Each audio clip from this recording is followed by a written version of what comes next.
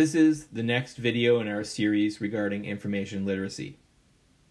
One great way to access a large amount of information at once is a database. And so I'm using the example here of Lincoln College of New England, and there are 92 databases available. You don't see all of those in a single list because many of them are nested in amongst each other.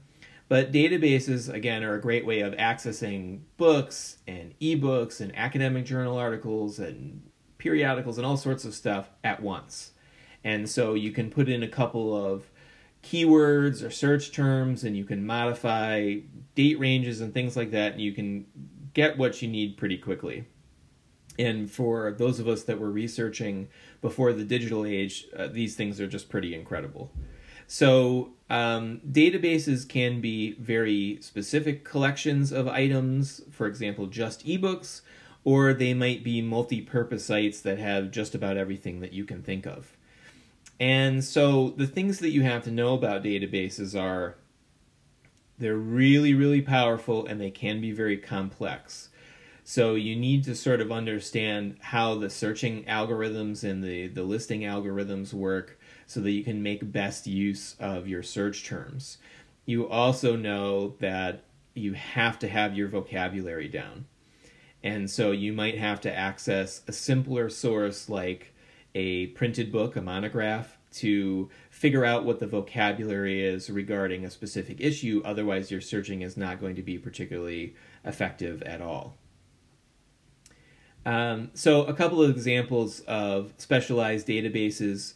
EBSCO has a scientific and medical art image base, which provides pictures and videos and some really fantastic diagrams of medical and health related topics. So for example, if you're taking some kind of anatomy related science class like medical terminology or anatomy and physiology, and you're doing a presentation, or you're even just trying to understand a particular body process or system, instead of searching for low-quality Google images, you can search within a database like this and find some amazing, amazing sources that would be appropriate for what you're doing.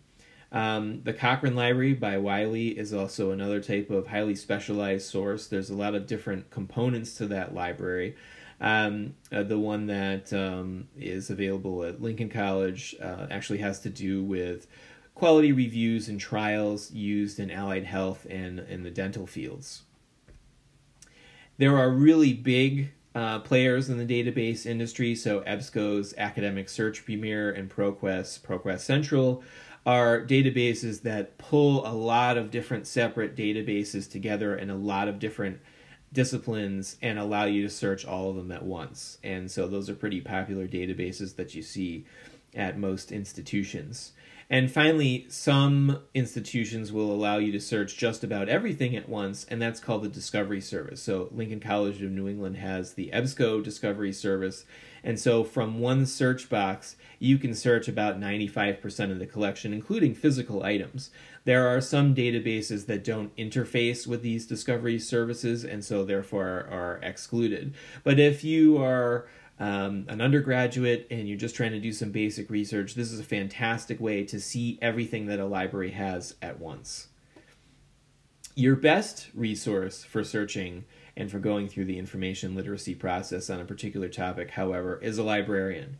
So even if you're just having trouble conceptualizing what it is that you're trying to do, you need to go and see a librarian and they can help you think about it. If you're stuck while researching and you just can't find the information that you need, or you feel like you're going in circles, or you're just not going about it the right way, then again, a librarian is a person with a master's degree and helping you find things and stuff, and you should consult them as soon as possible. And so as you're working through information processing, you should know that there's kind of an information pyramid, and there's 4 levels. At the lowest level, which is where most of the data is, or most of the information is in general, it's just raw bits and bytes. It's just little components of information that have really no meaning unless you process it through a system. At the next stage, the information stage, the data is actually structured. There is some content to it, so you know that these are heights or weights of individuals on a particular sports team.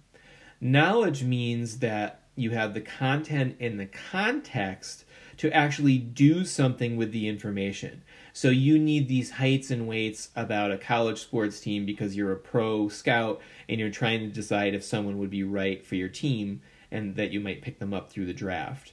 And then finally, at the top level, you have wisdom. And that is the pure distilled guiding principle extracted from knowledge. And that means you can make use of your information, but you have the wisdom to know what really to do with it. So I'm only going to use this information for positive things or negative things. Am I going to change society positively or change somebody's life, or am I going to use it to take advantage of somebody? And that's where wisdom really comes into play.